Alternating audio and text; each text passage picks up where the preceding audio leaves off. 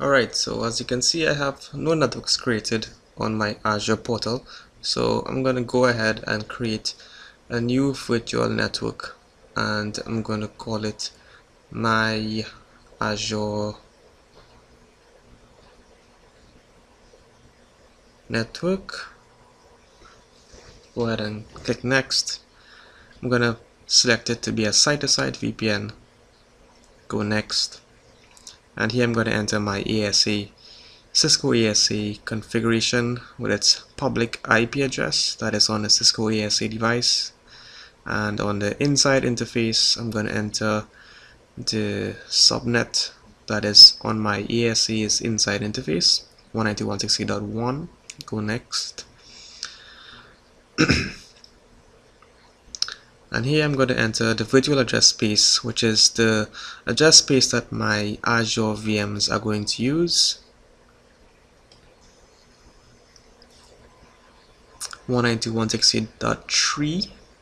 I'm going to select that address space with a class C network mask, and then I'm going to further subdivide that into a subnet and a gateway subnet. The subnet is the actual address space that is going to be used by my virtual machines on the Azure cloud.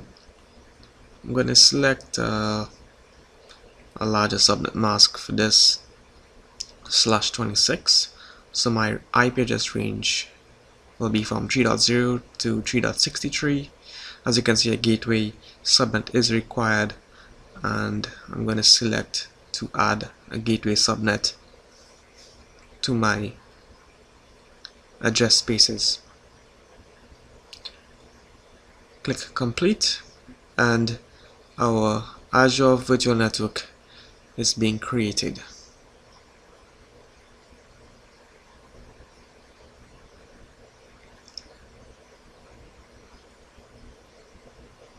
So that's finished. Our local networks, which reside on ASA. We go to dashboard view, we see a nice little diagram of our VPN status. It's not connected yet. What we need to do is we need to create a virtual gateway. So I'm gonna select create a gateway, and that's going to be static routing. And once I create this gateway, you will see another option come up called manage keys, which will be your pre-shared key that you will be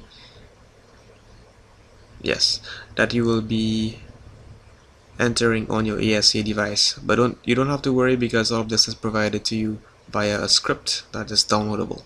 So let's go ahead and create a virtual machine that will link to my network. I'm gonna just call it a random name here.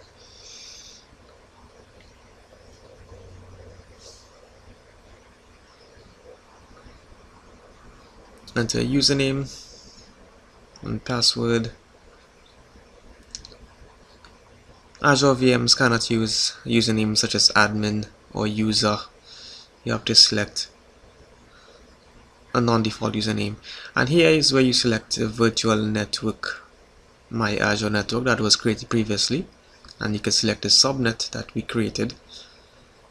So now you can see how it all comes together, and I think that's about it. And we go ahead and we spin up our virtual machine. So let's go back and see if our virtual network gateway has been created. Scroll down to the networks section, click on the little arrow and click on dashboard, and you can see that it's not created yet. So this takes quite some time, a couple minutes, probably about 5 minutes. So we'll go ahead and fast forward it, and here we go, and we see the connection is not made yet.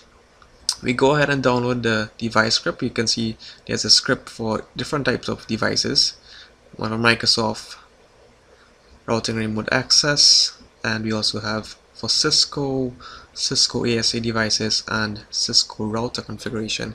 So for this demo we are using the Cisco ASA 5505, and we're going to download that script, which contains the preset key and all the other information for creating tunnels and all that already done up. So it's just a matter of copying and pasting all of this commands into your Cisco ASA command line prompt. So let's go ahead and do that now. I'm going to log into my Cisco ASA device.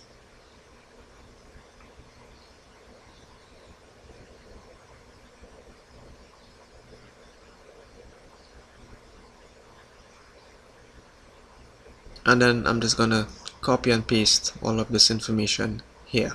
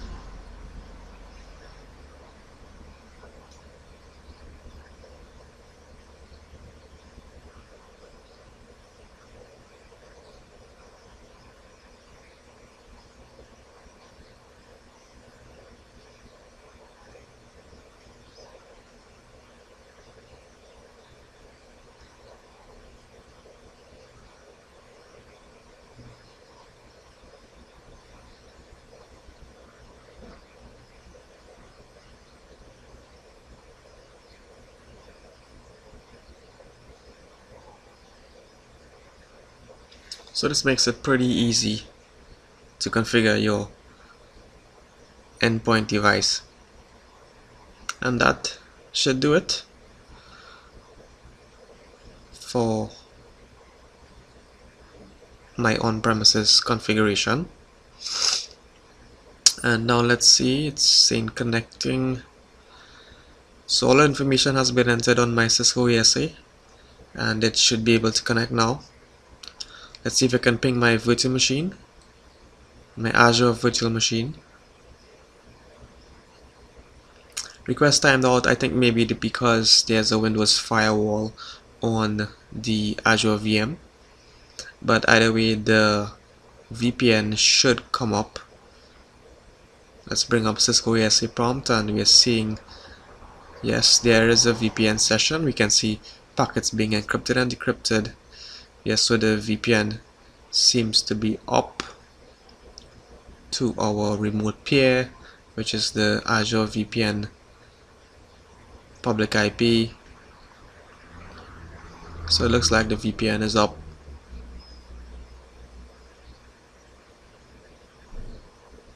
The site-to-site VPN, that is.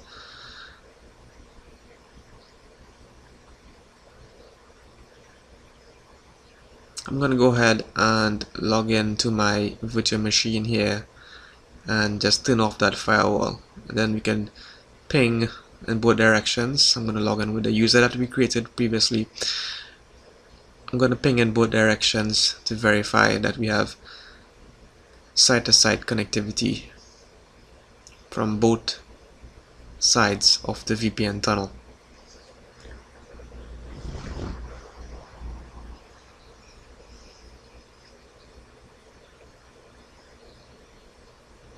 Oh, so the dashboard shows that there is definitely a connection now. You can see the pipe is complete in that diagram.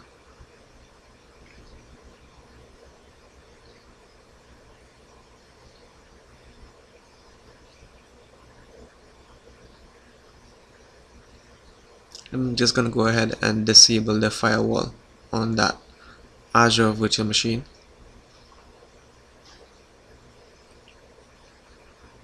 Let me see if I can ping a device behind my Cisco ASA, and yes, I can ping it.